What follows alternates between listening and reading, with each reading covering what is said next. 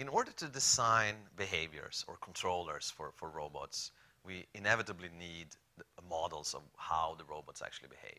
And we're going to start with one of the most common models out there, which is the model of a differential drive mobile robot. So a differential drive wheeled mobile robot has two wheels, and the wheels can turn at different rates. And by turning the wheels at different rates, you can make the robot move around. So this is the robot we're going to start with. And the reason for it is that it's extremely common.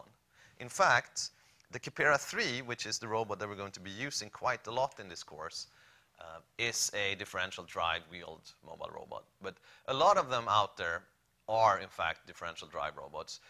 Typically, they have the two wheels and then a caster wheel in the back. And the way these robots work is you have the right wheel velocity that you can control and the left wheel velocity that you can control. So for instance, if they're turning at the same rate, the robot is moving straight ahead. If one wheel is turning slower than another, then you're going to be turning towards the direction in which the slower wheel is.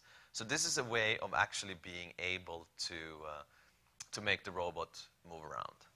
So let's start with this kind of robot and see what does a robot model actually look like. Well, here's my cartoon of the robot. The circle is the robot, and the black rectangles are supposed to be the wheels. The first thing we need to know is what are the dimensions of the robot? And I know that I've said that a good controller shouldn't have to know exactly what particular parameters are, because typically you don't know what the friction coefficient is. Well, in this case, you are going to need to know two parameters. And one parameter you need to know is the wheelbase, meaning how far away are the wheels from each other. We're going to call that L. So L is the wheelbase of the robot. You're also going to need to know the radius of the wheel, meaning how big are the wheels. We call that capital R. Now, luckily for us, these are parameters that are inherently easy to measure. You take out the ruler and you measure it on your robot. But these parameters will actually play a little bit of a role when we're trying to design controllers for these robots. Now, that's the cartoon of the robot. What is it about the robot that we want to be able to control? Well, we want to be able to control how the robot is moving, but at the end of the day, the control signals that we have at our disposal are V sub R, which is the rate at which the right wheel is turning, and V sub L, which is the rate at which the left wheel is turning. And these are the two inputs to our system. So these are the inputs. Now, what are the states? Well, here's the robot. Now I've drawn it as a triangle because I want to stress the fact that the things that we care about, typically for a robot, is where is it? X and Y. It's the position. And which direction is it heading in? So phi is going to be the heading or the orientation of the robot. So the things that we care about are where is the robot and in which direction is it going. So the robot model needs to connect the inputs, which is V sub L and V sub R, to the states somehow. So we need some way of doing this transition. Well, this is not a course on kinematics. So instead of me spending 20 minutes deriving this, voila, here it is. This is the differential drive robot model. It tells me how VR and VL translates into X dot, which is how does the X position of the robot change, or to Y dot, which is how is the Y position, or phi dot, meaning how is the robot turning. So this is a model that gives us what we need in terms of mapping control inputs onto states. The problem is that it's very cumbersome and unnatural to think in terms of rates of various wheels. If I ask you how should I drive to get to a door, you probably aren't going to tell me what V sub L and V sub R are. You're probably going to tell me, don't go too fast and turn in this direction. Meaning you're giving me instructions that are not given in terms of V sub L and V sub R, which is why this model is not that commonly used when you're designing controllers. However, when you implement them, this is the model you're going to have to use. So instead of using the differential drive model directly, we're going to move to something called the unicycle model. And the unicycle model overcomes this issue of dealing with unnatural or unintuitive terms like wheel velocities. Instead, what it's doing is it's saying, you know what? I care about position. I care about heading. Why don't I just control those directly? In the sense that, let's talk about the speed of the robot. How fast is it moving? And how quickly is it turning, meaning the angular velocity.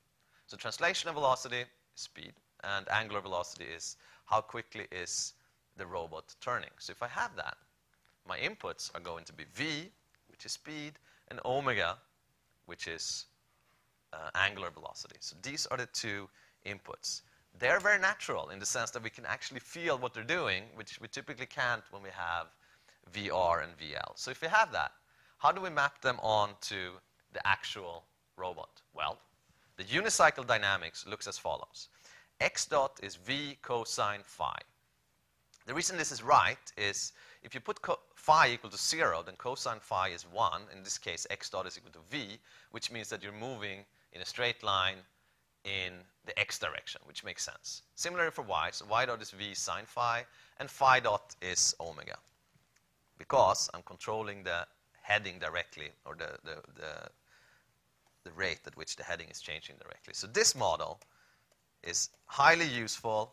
We're going to be using it quite a lot, which is why it deserves one of the patented sweethearts. Okay, there is a little bit of a problem, though, because this is the model we're going to design our controllers for, the unicycle model. Now, this model is not the differential drive wheeled model. This is.